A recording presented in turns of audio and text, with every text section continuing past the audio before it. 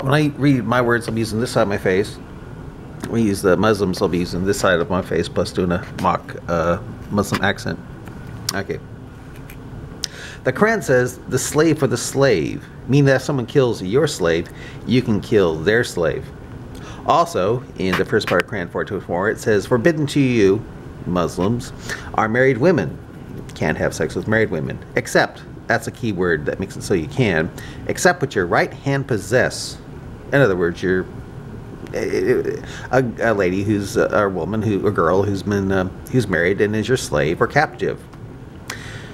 These scriptures from the clear signs Quran remove African American complaint for the time the U.S. had slavery. There are at least 33 different versions of the Quran in English, and they differ as well. Don't believe me? Go to the Sunni Muslim website called Islam Awaken. And so anyway, now a black Muslim jumps in, says, remove African American complaint for the time the U.S. had slavery? Exactly. Thanks to the first part of Quran 424. Was that a statement or an incomplete thought of what? A fact. Both of those Bronze Age, late ancient and medieval texts, i.e. the Quran and Bible, are riddled with references to slavery, not the Quran. Trying to one-up the other in terms of subject of slavery just doesn't work. So you aren't a Muslim. Well, that's then you are smart. Arabs wrote racist hadiths to justify African slavery. Did they write the slave for the slave and the first part of Quran 424? Those justify slavery as well, and remove African American complaint for the time the U.S. had slavery. European Christians taught the curse of Ham in Sunday school and used scriptures like this to justify African slavery. Ephesians 6:5. Servants, be obedient to them that are your masters according to the flesh, with fear and trembling and singleness of your heart, as unto Christ. I bet you're right. Yet slavery came to an end in a Christian-centered country like the U.S. Do you think that would have happened if America was under Sharia? Be truthful, please. So we got sinners on all sides here, and that's why I'm saying Christians calling Muslims racist is like the pot calling the kettle black, or shall we say, the commode calling the toilet pale. So you aren't a Muslim. Again, if not, that is smart.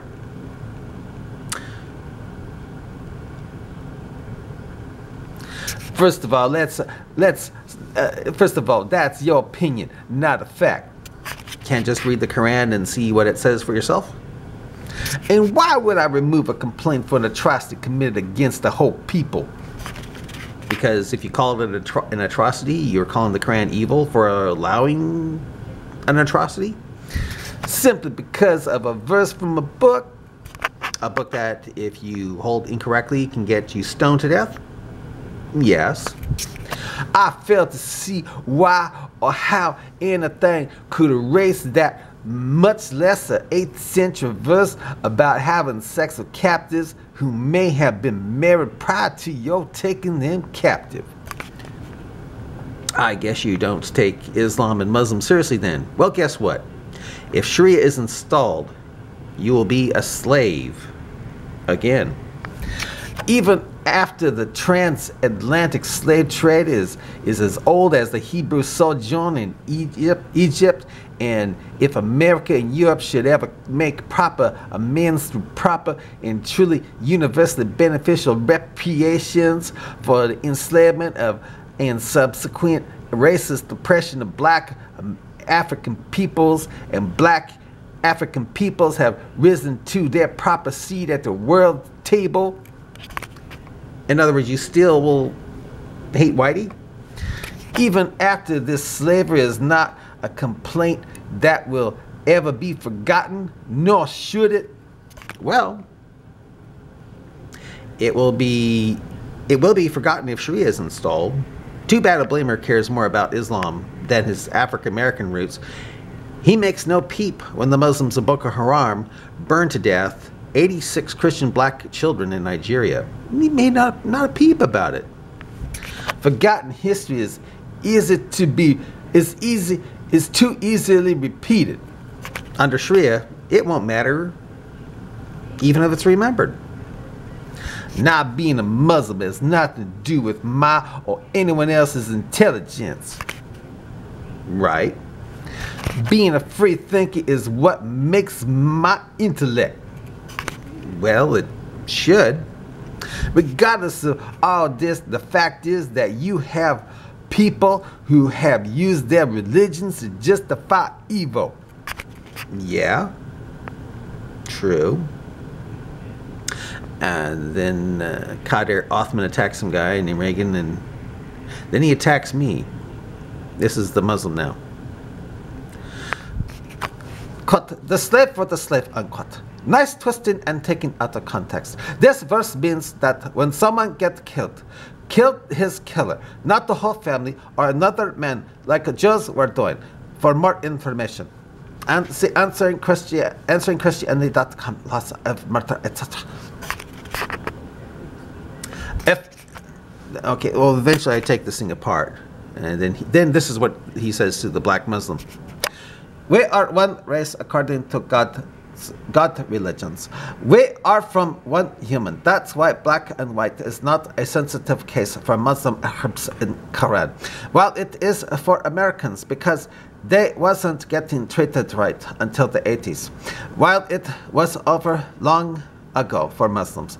This shows that those who make such a lies are atheists, Darwinists, deskies, racists, and want to throw out their shit on someone else to destroy both religions. It's like black heart or white heart describing dark history, bright history. When I symbolizing like that, does it mean that I'm thinking of a dark man or humiliating him? Like it is red or shyness means all red or shy? Only who believes that the black, red, white, Asian are races, not one human race, is the one who have this problem. If anyone believes that David Wood is a Christian after this, then she is dumb. And then another Muslim jumps in and attacks me saying, I love the Bible have to distinguish between Nigers and white people. Acts 17, verse, New International Version, quote, 13:1. Now in the church of Antioch there were prophets and teachers, Barnabas, Simeon, called Niger, Lucius of Cyrene, Manaen, who had been brought up with Herod the Tetrarch, and Saul. What's so important about Simeon that is need to be called Niger? Why did he need to be distinguished from the other teachers and prophets? Why? Oh, because he's black. And with that I say to the guy who just said that, well, I guess Muhammad did then fly on a donkey-like creature with the head of a human and tell a peacock to talk Allah down from 50 prayers a day to the current 5. And that got the other Muslim jumping in to defend him by attacking me, saying, if you're an atheist or religious, you know such a thing can be true scientifically and religiously. An atheist knows that? What? Scientifically, like quantum teleportation by a superior creature, you doesn't know. Oh, if you're saying there is a God or Allah, right, if there is an Allah, I could see that happening. But if it did happen, then it contradicts the Quran about Allah giving no sign, miracles, to Muhammad due to a she-camel being treated wrongly by the Talmud, the Thamud people. It also contradicts the Sahih, sound hadith about the journey by night only being a vision. For one thing, if Mo did fly on a donkey-like creature with the head of a human and tail of a peacock, well, where is the hoof print on the rock under the Dome of the Rock in Jerusalem? Guess what? There's no hoof print on that rock, not even a single, not even a sign pointing at any hole and saying, "Here is the hoof print of the psychedelic creature that the exalted men flew on," which, if you think about it, would help turn the Dome of the Rock into another Shroud of Turin type relic. And we doesn't care if you believe or not, because Sharia hasn't been imposed yet. Sounds like when Sharia is imposed, all will have to care or have their heads removed for not believing Mo flew on the said donkey thing, even though it contradicts that Sahih hadith about only being a vision, and contradicts the hadith about Aisha saying Mo never left her side. Wait, believe. Well, I believe Aisha, and that Sahih hadith about it only being a vision. For one thing, if Mo did take a flying thing to talk Allah down to the number of prayers that are currently from 50 to current 5, it also says he visited the Temple of Solomon and the Al-Aqsa Mosque, which neither existed in Muhammad's lifetime, which would mean Mo flew that thing into the Twilight Zone. But what we doesn't believe that you've been in the moon. Right, for he only walked on the moon. Of course, a Muslim can't believe we even orbited the moon, because the Quran says you can't leave the zones of the earth, can't leave the bounds of the earth without authority, and which would be Allah's authority. And the moon is supposed to be in the midst of the zones, according to the clear signs Quran. Religiously, by God's power, simple thinking of for any religious, and if he denies that such a thing can happen by God, he denies Jesus, Moses, Christ, Buddha, miracles. I can believe Mo flew on a donkey-like thing with the head of a human and tail of a peacock, but when Aisha says Mo never left her side, Bukhari says it was a vision, and the fact that the Temple of Solomon and Al-Aqsa never existed in the time of Muhammad, well, when I know that as well, it makes me wish old Mo talked Allah down from not only 50 prayers a day to the current 5, but on that strange donkey-like flight, but talked Allah down to having only one prayer maybe every 50 years at the most. I think I'll end it here. Bye.